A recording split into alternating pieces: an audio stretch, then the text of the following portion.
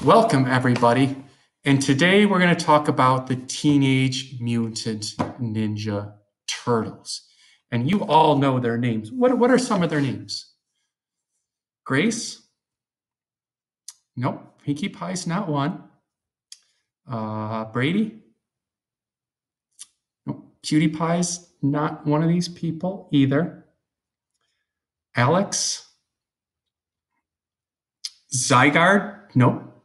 Nope. Zygarde's not one. Alexa? Bob? No, I don't even know where you're going with that one. And Wyatt? Good, Wyatt. Yep, we have Michelangelo. We have Donatello. I'm probably going to get this wrong. This might be Michelangelo. This might be Donatello. We have Raphael.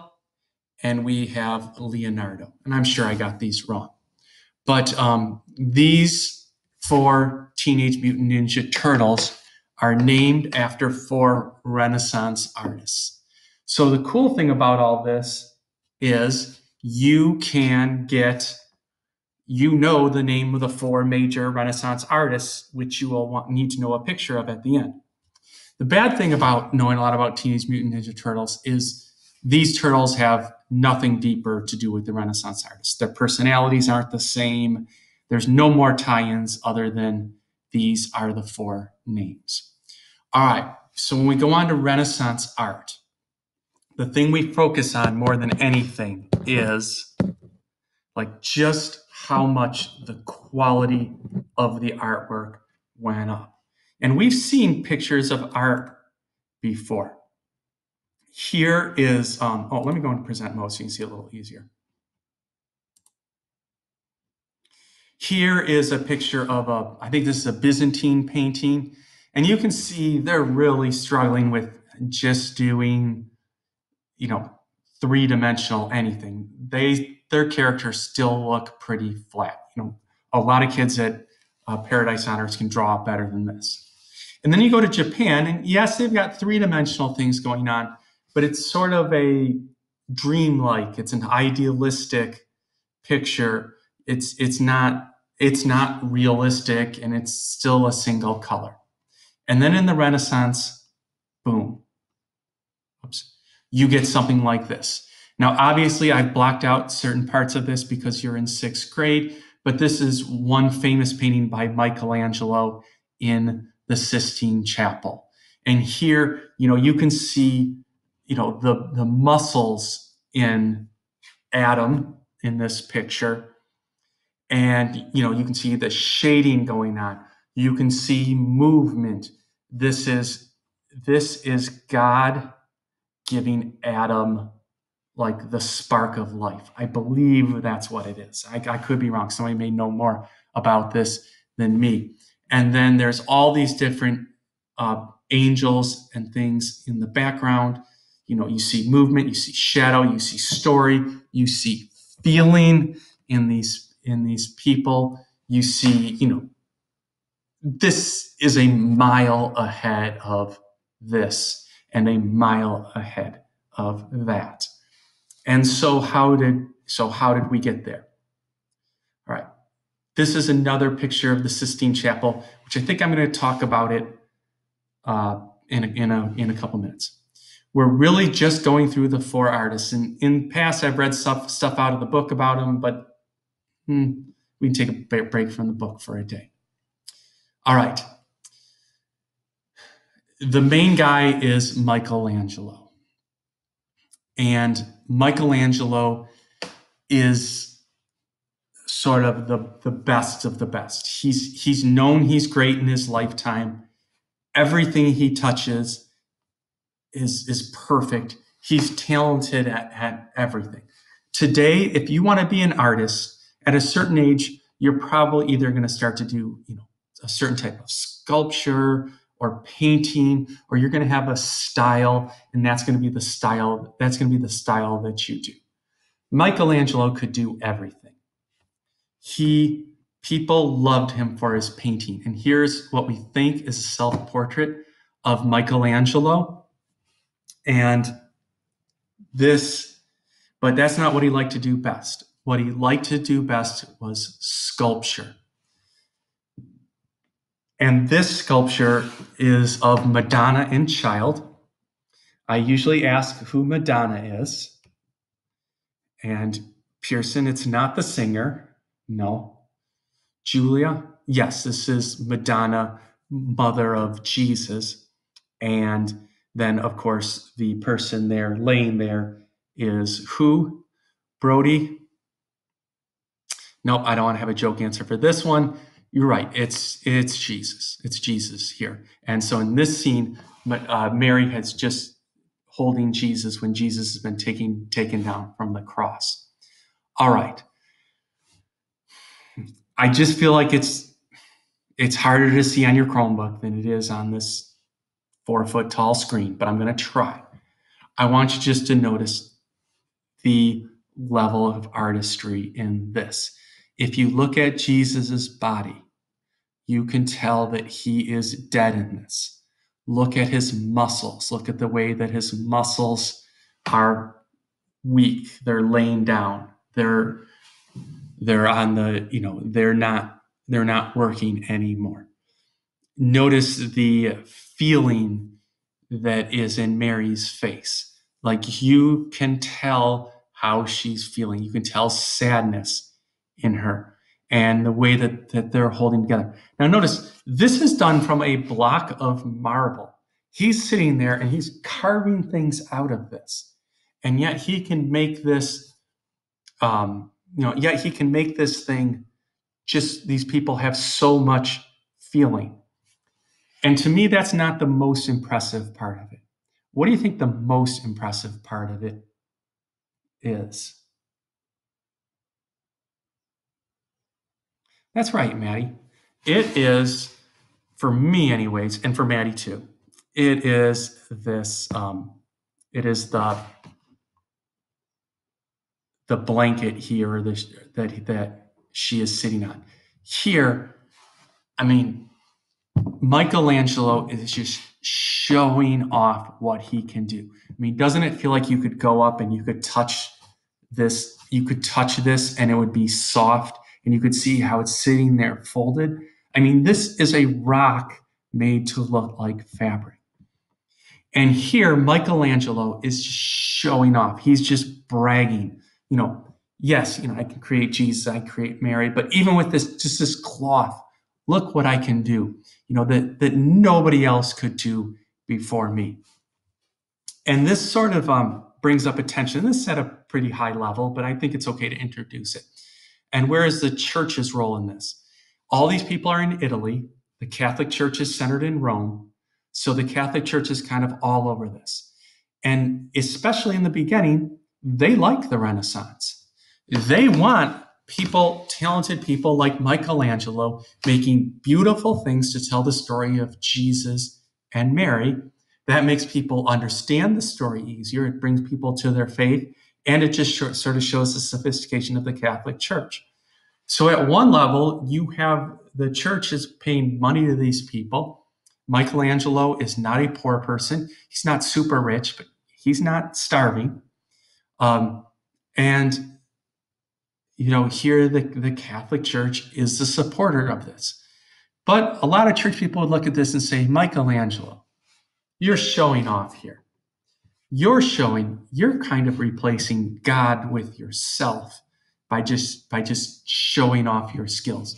So there's always a tension, and people like Michelangelo were not particularly good at following religion, religious beliefs. So there's always a tension, but it's complicated. All right, Michelangelo didn't only sculpt and paint. He also was the architect to St. Peter's Cathedral in Rome. What you want to know about Michelangelo is he could do anything. If he's doing a popsicle stick bird, it's going to be the most beautiful popsicle stick bird you've ever seen. Anything this guy does is magic. And he is that his entire life. Now, these 4 Ninja Turtles, they all knew of each other. Some came a little earlier, some came a little later. But there weren't just these four, there were dozens of people doing things, and they were all trying to learn what each other were doing, but then they were also all trying to surpass, just like the city-states were doing. And Michelangelo was kind of the best, but he doesn't get the recognition as the genius. The genius in this group is this guy, Leonardo da Vinci. And he's looking at the most famous painting in the world, and which is, of course, Gracie. Yes, that is correct. The Mona Lisa is the most famous painting in the world. Me personally, not knowing much about art, it looks great to me. Here's what I remember about this. My grandmother had a picture of Mona Lisa in her living room. It wasn't like it's just a copy of Mona Lisa. But what my brothers told me is that Mona Lisa's always looking at you. So I need everybody to lean all the way over to this side, and Mona Lisa's looking at you. And then lean all the way over to this side, and Mona Lisa is still looking at you. And that just shows one of the tricks that Leonardo da Vinci could do.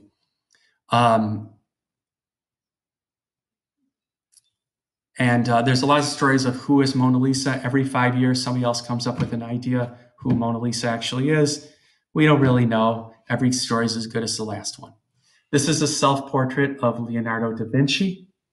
And here he's an old man, but you can get an idea, a sense of what he looks like. This in the last generation is probably the most famous Leonardo da Vinci. Okay, I do have it. This is the most famous Leonardo da Vinci painting, and it's The Last Supper. And it has Jesus there in the center with his 12 disciples, or his 12 apostles. And each of the 12 are painted here. And what happened is the church went up and said, hey, Da Vinci, we need you to paint this room.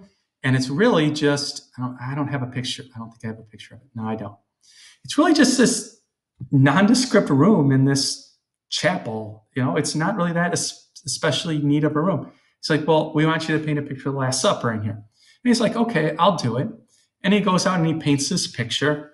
And the church looks at this and says, oh my gosh, Da Vinci, this is great. This is awesome. And then over hundreds of years, people kept looking at this picture and talking about this picture. And one thing that's obvious is the artist is making some changes.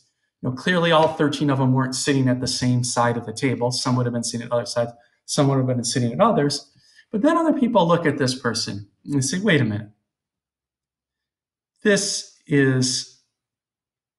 person doesn't really look like they belong.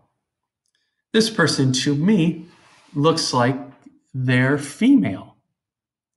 And maybe Leonardo da Vinci was doing something that is funny here.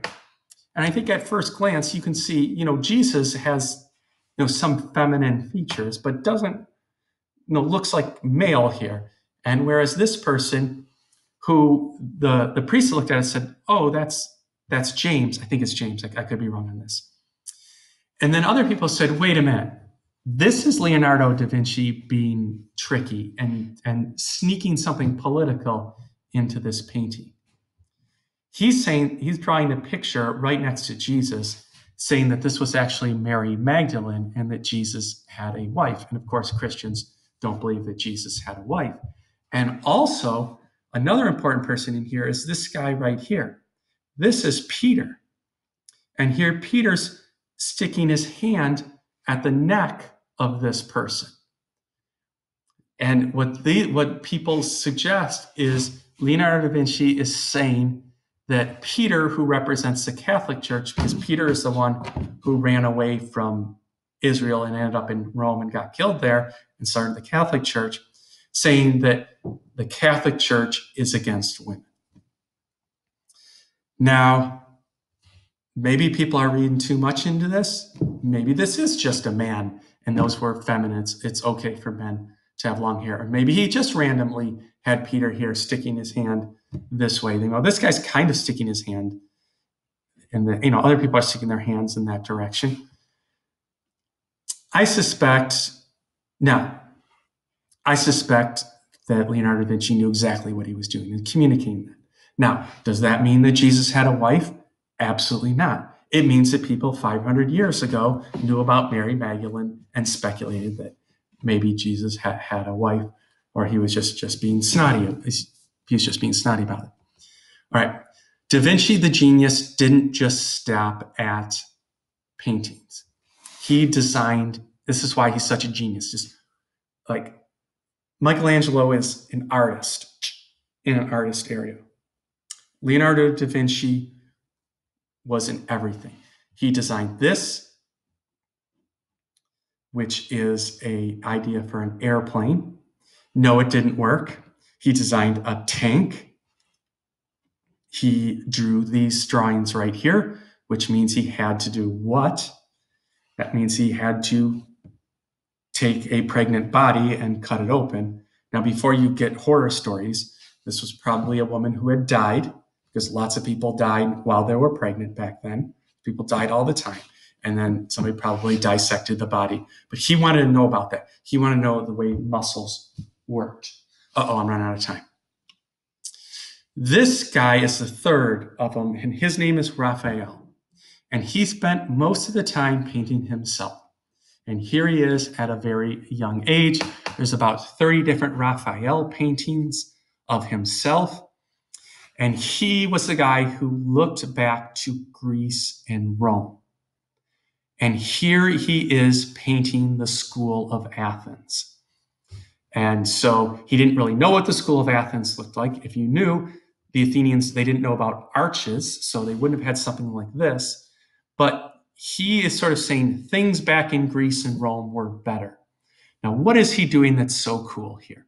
He's creating a three-dimensional picture. Now, we just assume that this arch is in the front, this arch is in the middle, and this arch is in the back, and this room's really long. But this is a flat surface, and he's doing that on a flat surface. And what you do is you have a thing called a vanishing point. This piece of art is called the School of Athens, and then the picture goes to an end point and vanishes and goes away. Now, who's at the center of his picture? This is Plato, and this is Aristotle. And he has these ideas of all these Greek people sitting around thinking about, thinking about ideas, because he looked back on those ideas. Now, think about it. This is a person 500 years ago making a painting about somebody over in Greece, which would have been 2,000 years ago in his lifetime. So, these people really thought that Greece and Rome was the central thing of everything. Now, when I was in Italy, I went to the Parthenon, which was this great Roman building, and you walk off to the side, and they say, you see this body in there, and it's like, in the little sense, this is the body of Raphael, and Raphael got to visit. And Raphael got to he got to live the rest of his life in this greatest of Roman buildings. And when I was there a few years ago, my son was a little kid, and I tried to get his attention. I said, "Hey, this is Raphael. I'm going to be teaching about this in some years." But I've asked him. Neither my son or daughter remember it. So, but maybe some of you have been to the Parthenon and seen Raphael in Rome. Rome is a cool place to visit. If you want to go someplace in Italy, not right now, obviously. But it's a great place. Okay. The last of the four of the Teenage Mutant Ninja Turtles is Donatello. And Donatello's kind of not as well known as the other ones. His big thing was sculpture. And here you see one of his sculptures, David. Michelangelo is a famous David, but because we're in 6th grade, this is a very famous David too, and we're going to teach that Donatello made David. And this is out of some kind of brass or iron, so it's some kind of metal material, so you can shape it instead of carve it. But the thing I point out about this is, this is a hunk of metal And this guy, you can imagine David's personality. Now, David is a character from the Bible. And so here your people, Renaissance, 2,500 years later, are making up what they would think David is like. But if you look at this statue, you can tell a little bit about this guy. So ask yourself these questions. Can David tell a good joke? I think yes. Can David lie to you in front of your face? I think yes. Can David, is David friendly and outgoing? I would say yes. Is David caring? I would say no. Does David gossip? I would say yes. Is David fearless? I would say yes. Does David respect elderly people? I would say no. So the idea of this is that you can create a whole personality about person just by making them into a statue. And that is a big, big deal. That's a change from Greece. Where Greece, you have Leonidas, and Leonidas is strong, and Leonidas is brave, or the Romans, and Augustus is brave and strong. It's exactly the same thing. It's just whatever the ideals of the society are, they sort of make that statue like this. No, this guy Donatello can tell a story. And here's what we think is a self-sculpture.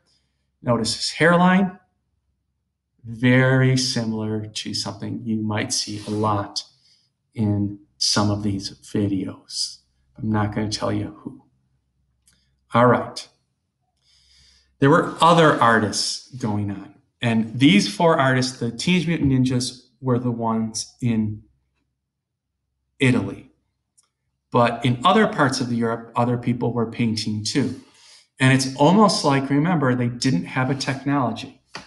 What technology did they not have? They did not have photographs. So before that, people would want a picture painted of themselves, and so people could remember them, so they could remember how they looked. And then mirrors weren't very easy to get either. So to have a picture of yourself is a pretty big deal. And here you see less, massive things and more home life. This is, a woman and her baby. This is probably some kind of priest teaching. So this is called the Northern Renaissance. The pictures are more everyday. They're more nature. But don't make the mistake that they're simpler. And here's another one I hope I don't lose for everything. And I think I'm going to lose it. This is an interesting picture, and it's been by Jan van Eyck. Everybody say Jan van Eyck. And the painting is Arnolfini. Arnolfini. This painting is of, a wealthy man, but not a super rich man. You can tell he's probably some kind of religious figure or some serious figure. And here he is with his wife. And to me, the wife looks pregnant. But you see some weird daily life things in here. What are some daily life things you would see in here? Well, you see this chandelier that they're very proud of. You see the bed over here, and then you see shoes sitting here. And of course, almost everybody notices the dog. What's the dog doing in here? Why have a dog in this picture? But that's not the coolest thing about this. The coolest thing about this is this mirror right here. And so what that mirror does is it reflects back, and then this is the mirror all blown up. And not only do you have what I want to say are the Stations of the Cross, but I don't think there's the right number of them. There's only 9 of them here. So there might be some other religious things painted on here. But then you see the reflection. And in this reflection, you see the woman here, the man here, but who is this guy right here? Well, that's the artist. This is Jan van Eyck painting himself, and here he is painting the painting here. It's sort of a picture within the picture. This is this guy, I'm running out of time. This is this guy showing off what he can do. Don't think simple painting, not a show off. This guy's like, yes, I can do this big painting, but I can do a whole painting within the painting in this little circle right here. All right, other painters like Dürer would paint daily scenes, paint natural scenes like this. To me, this almost looks like a photograph because that's what they're trying to get to. All right, so we have our artists. These are the pieces of art you need to memorize. You need to know this is part of the Sistine Chapel. You need to know this is Madonna and Child, both of those by Michelangelo. St. Peter's Cathedral by Michelangelo. Mona Lisa and The Last Supper by Leonardo da Vinci. School of Athens by Raphael. And David by Donatello. And Arnolfini by Jan van Eyck. These are your notes. As always, please take these notes in your notebook. Got to wait for that thing to go down. At this point, if I were you, I would pause it and get your notes. Then go to this page right here. Here are your questions of the day. What is one thing Michelangelo is famous for making? What is one painting Leonardo da Vinci painted? Not my best sentence I ever wrote. And what sculpture is Donatello most famous for making? Notice I didn't say sculpted again. All right, good luck. Take care. I'm hurrying up because I've got to go on office hours. And I hope you enjoyed this. Bye-bye.